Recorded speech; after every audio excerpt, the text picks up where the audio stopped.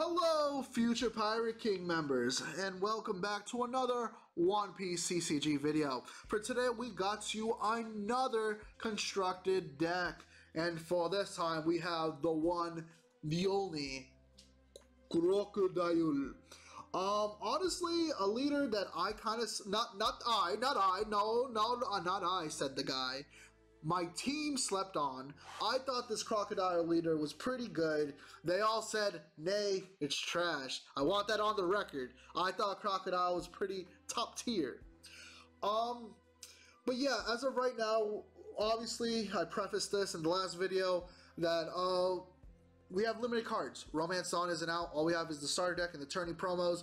But obviously, there's some locals that are running some fun matches, some money pots, and we're trying to help you with the best decks we can give you. And in our opinion, this is our best version of the current Crocodile leader pre-Romance Dawn. Before we get into the deck, I'll just say what the Crocodile leader does. 5,000 power, he's special. That's what my mom calls me. 5 life, and for activate main, once per turn, Dawn -4, return one character with a cost of 5 or less to the owner's hand. That comes in clutch more times than you think. Think about, especially in red, all of his attackers are literally 5 or less. Granted, they rush, but you're still like making their like energy value like nullified. So with that, let's go up with our first card, which is our just 1-drop blocker law. Nothing really special to talk about. It's your 1-drop blocker, but it's a 7 Warlords of the Sea, which will become very important later on. But as of right now, it's just your 1-drop blocker. Next up is your 3-drop, 4 of 5,000 power, Edward Weevil. Once again, another 7 Warlord of the Sea. He's just mainly 1,000 counter power. You can play him. I've seen people play him. I've seen testing. Our actual Crocodile player, Alex, isn't here right now. I've seen him play him, but in my opinion, he's mainly combo power, especially like the 3-drop Robin. You just have better options, but if you need an attack to go in, you always have him. Now, this is the worst bane of my existence because of its trigger. 3-drop, 1,000 power, counter 1,000, Boa Hancock. It's a 3-drop blocker, and you might be like, wait, that's trash. Why would you ever play that? Because of its fucking trigger, bro. Have you ever played Rush, decided to like hit your blue Croc player with like 5 attacks, then he's like, oh, trigger, oh, trigger, oh, trigger. It's fucking annoying, brother. It just helps supports the wall, and as of right now, it also has, not as of right now, it does have the 7 Warlords tag, which will be, once again, appropriate in a bit. Next up is the main bloodline of the deck, and will become even better with Romance Dawn. Your 3-drop, 4,000 Sentomaru. Dawn ×1, activate main once per turn. So for 2 energy, play 1 Pacifista with a cost of 4 or less from your deck, then shuffle your deck. And speaking of the 4-drop Pacifistas, as of right now, here is the only one available. 4 of 6,000 power Pacifista. The amount of value these two have is insane. Not only is this playing for 3, you get to play a 6,000 power for 3 energy, which is unheard of as of right now. Even though there's only 4, you can literally just play out your 4 if your Sentomaru is able to survive that long, which a lot of people will try their best to get this off the field, whether it's Kaido's Who's Who, Luffy's Gum Gum Jet Pistol, or kids putting into Arrested Swinging. Sentomaru is definitely a bane. You do not want your Croc player to like stack up 3 of these on field, and then it's just 6k swings over and over again. But as I was saying, it's just this for right now. Once you get rid of it, this literally turns for 1 extra Dawn a live swing. So literally, especially since you get to search the deck, the last turn you realize you have no more Pacifistas on deck. Since you already have Dawn ×1, he's a live 5k swing. You can just start sacrificing and attacking that way. Next up is our 4-drop Gecko Moria for 5,000 power. I used to sneeze, I used to scoff at this card. But in reality, this card's actually pretty top tier for its effect right here. On play, add 7 Warlords in the Sea or Thriller Bark Pirate type characters will cost a 4 or less other than Gecko Moria if you recharge to your hand. So, think about this. Blue is all about control. Blue wants to slowly and steadily kill you. What this allows you to do is not only fish for, I don't know why I pointed at Pacifista, your Boa Hancocks and your wall to keep that wall nice and sturdy and alive. It's also a 5k swing for next turn. So not only are you able to stall with another blocker card for your next turn that you're most likely getting, you're also going for a live swing. Gecko Moria, pretty top tier. There's a reason why he's a 4-up. And another character that the Gecko Moria can fish out is obviously your 4-drop, 4,000 power, 1,000 counter power, Marshall D. Cheech. Reach on play, return 1 character with a cost of 3 or less to the owner's hand. And this card is actually amazing.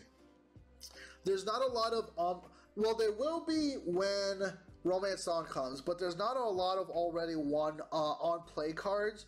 So honestly, inherently, just because this has an on-play effect, this Marshall D. Cheech is really good. And then once you play it, if it survives, which it most likely will, literally for 1 extra Dawn, it becomes a live swing at 5. It's really good. Sometimes if you need a stall knowing, oh, this guy only has, like, especially in red, let's say they only have 2-3 cards, you know, oh, he's only playing this 3-drop, you can repeatedly try to, like, fish out your Gecko Moria if you have this Cheech on field, have ways to, like, put that back, like, especially against red where they like to play their, like, lower drop cards, they don't really have high boss monsters. It's great. Next up is probably the most confusing card known to existence. So let me explain. You got your 4-drop, 5,000 power Dracula Mihawk for 2,000 counter power, and Dawn ×1 when attacking, draw 2 cards and trash 2 cards from your hand. Now, the reason this is more confusing than me, I don't know what I was going to say with that, but the reason why this card is so confusing is because this is not only your 2,000 counter power card, as just a normal 4-drop, this card's value is insane. Let's say you have 3 of Edward Weevils, not only are you now swinging for 6k power, you're also cycling any cards that, if you have a dead hand, if you straight up have a dead hand. Let's say you have 3 Centaurus, 2 Centaurus, and you're like, oh my god, I already fished up all my Pacifistas. Just take out the Centaurus and cycle out.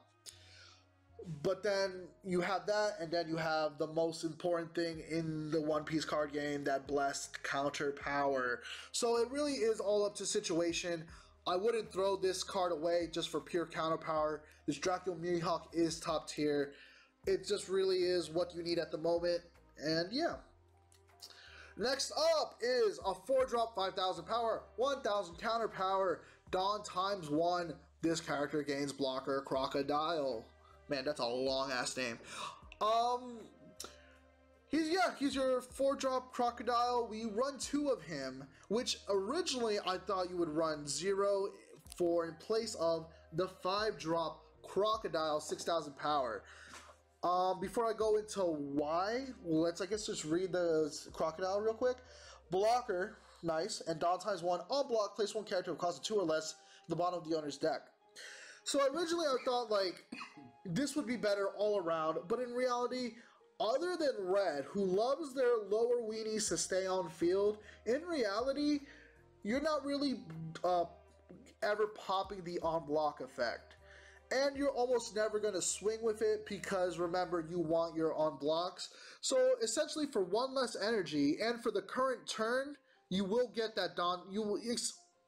For its first turn it's played, it's the same amount of energy, and then subsequent turns, the value is just there. Unless it's red, this card is a must-have 4, just because the value of popping the Usopps, popping the Sanjis, popping the Namis, there's too much value into this card.